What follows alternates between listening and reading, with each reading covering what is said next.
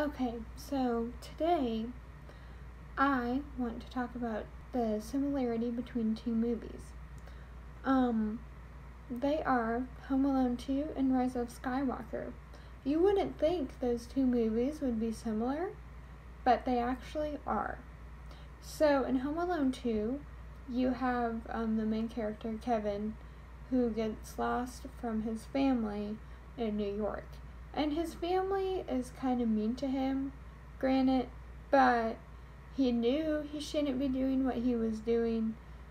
So he kind of had to realize that his family is actually important to him before he had that realization. So he had to go in New York for a little while before he knew, he really wanted his family. So in the Rise of Skywalker, you have Kylo Ren, who's struggling the whole time with being pulled toward the light or being pulled toward the dark. But he actually remembers his family. His mom connects with him using the Force while he's fighting Rey on the bridge, and it's kind of cool. And he remembers he has a family and a mom, and that's what makes his decision to go towards the light. It's kind of like Kevin, because they both realize they have families and moms, and it's all good in the end. So what you gonna say? So, Kevin has a brother named Buzz, and Buzz just wants attention. He will do anything to cause attention to be on him. So they're singing in a musical, and what happens is Buzz messes with Kevin, and Kevin causes the whole musical set to fall down because he gets mad at Kevin. And so Buzz is just trying to seek attention, but in the end, when he realizes his brother is lost, he realizes he actually loves his brother, and they get along. So there's a character in the 7 through 9 saga called Hux, and he is I would say Kylo Ren's sidekick, and they don't get along. There's a power struggle happening because Hux just wants attention, just wants to rule the Empire, and he's like, come on dude, why aren't you giving me the command here?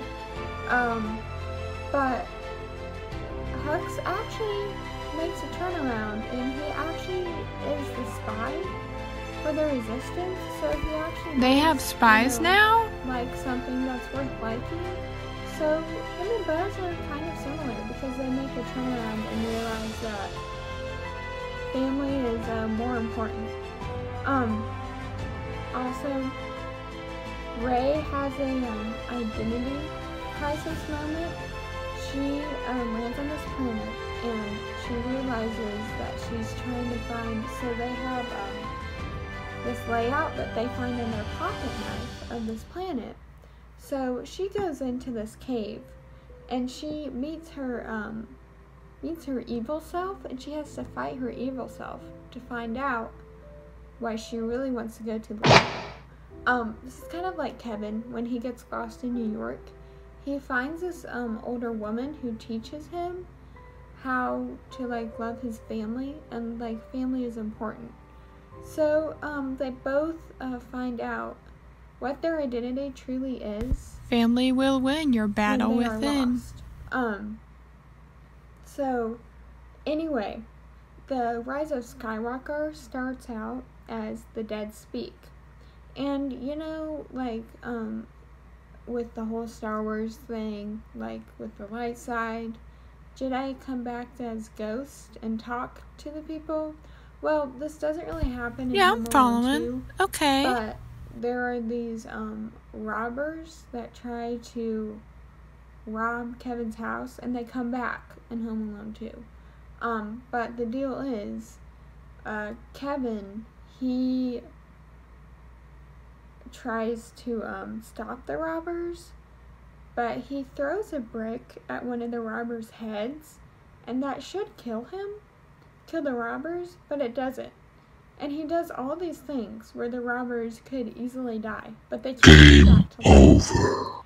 So that being said, that both works. The dead speak.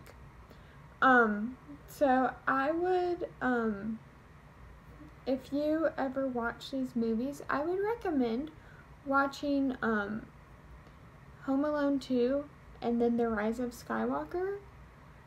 And that, I think that flow would work best because they're very similar movies and they have good themes in them.